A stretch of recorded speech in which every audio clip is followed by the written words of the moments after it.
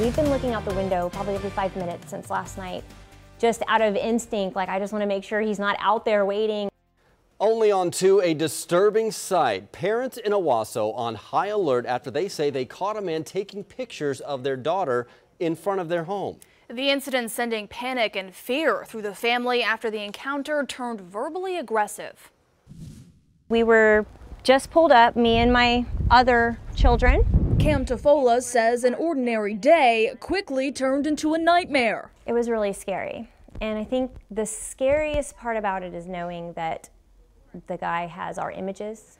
Tofola's 15-year-old daughter, Zoe, was coming home from school when she spotted her mother in the driveway. She comes across the yard and she'd noticed me in the car and come over to the window, rolled it down. We started chatting about her day. But that chatter was interrupted when a man in a blue Cavalier pulled up to their house and began snapping pictures with his phone. The Tofolas monitored the situation until it became uncomfortable. And then he started taking pictures of her. Zoe says she confronted the man and his demeanor changed.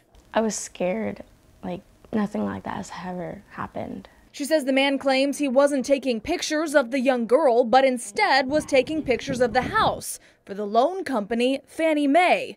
But Zoe's mom wasn't buying it. He definitely was more focused on her, and the way the candle angle was. Cam Tofola intervened and asked the man to stop, but she says he refused, claiming he was on official business. And that's when he proceeded to tell me, no, I'm from Fannie Mae.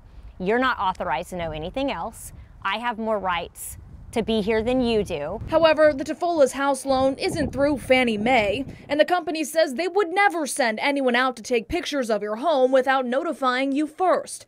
When the family demanded the man to leave, he called me a bee and got all aggressive with me and started taking more pictures. Eventually, police were called to the home and the man left. Owasso police say this isn't the first time they've heard this story and are familiar with the man.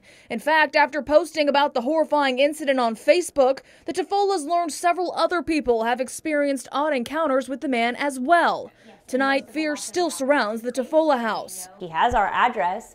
He took pictures of my license. And more importantly, he took multiple pictures of her. They're just glad everyone is okay. The family says they want other parents in Owasso to be aware of this man. If you experience something similar, you're asked to please call police.